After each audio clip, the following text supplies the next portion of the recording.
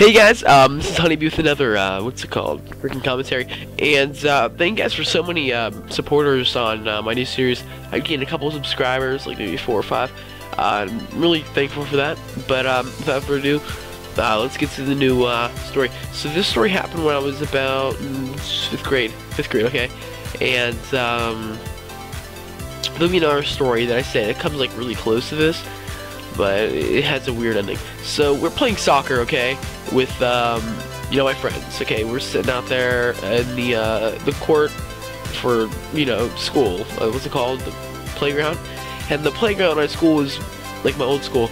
It was a Catholic school. It was all metal and it was weird. Okay, and it was full of metal objects, pointy metal objects, and it was asphalt. So you guys can kind of tell what's going on. And the only game us boys would play would be dodgeball, okay? So we would play dodgeball, and I remember one day, you know, we got in trouble, so we had to stop playing dodgeball, and we had to stop playing dodgeball. Oh dear, we had to stop playing dodgeball, and then we went over and played soccer in an old soccer net. So we asked one of the lunch ladies, like the people that sit outside, you know, monitor the people that are in lunch. So we asked one of them, hey, can you bring the net over so we can play soccer? And this kid's mom helped, this kid named Christian, his mom helped him bring the net over, okay?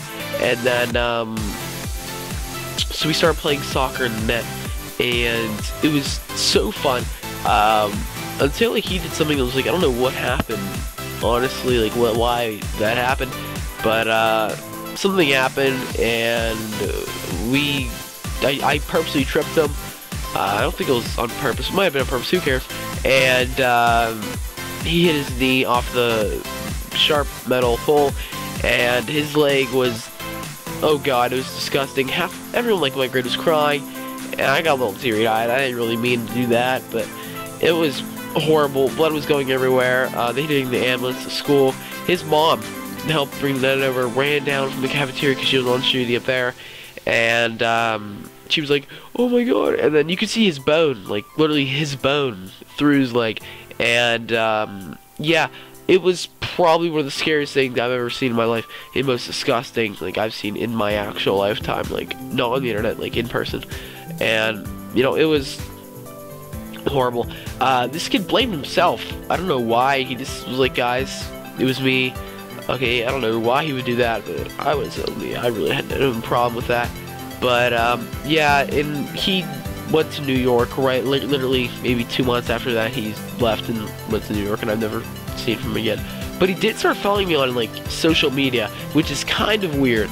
I don't know why he just searched my name up or something, but yeah, it's kind of weird. But hopefully you guys enjoyed this video. Make sure to leave a thumbs up if you guys want to hear more, more stories. And sorry guys for you know, me being sick. I kept having like burps and stuff, but here's PC gameplay of Grand Theft Auto. I use like my new controller that helps me like on PC, like X and Y. It's like a PlayStation, but it's super cool. But yeah guys, so have a good day, and leave a like. Bye guys.